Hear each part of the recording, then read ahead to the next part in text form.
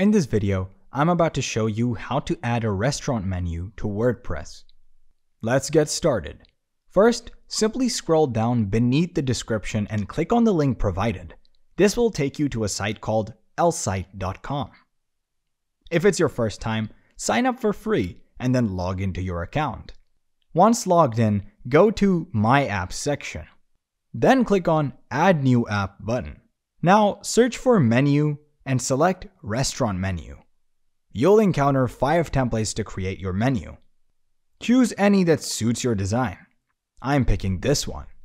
Then click on Continue with this template. Now start your customization.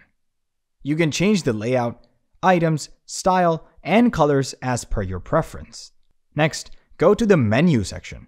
Choose a category like pizza and change the items if needed.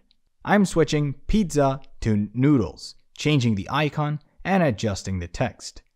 You can easily modify prices and images too. You can choose to upload pictures from your library or the computer. You can also change the icons in your menu. Then hit Save after you're done.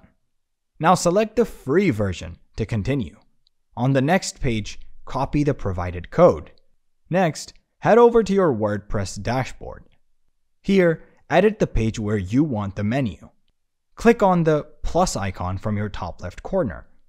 Then search for Custom HTML and paste the code.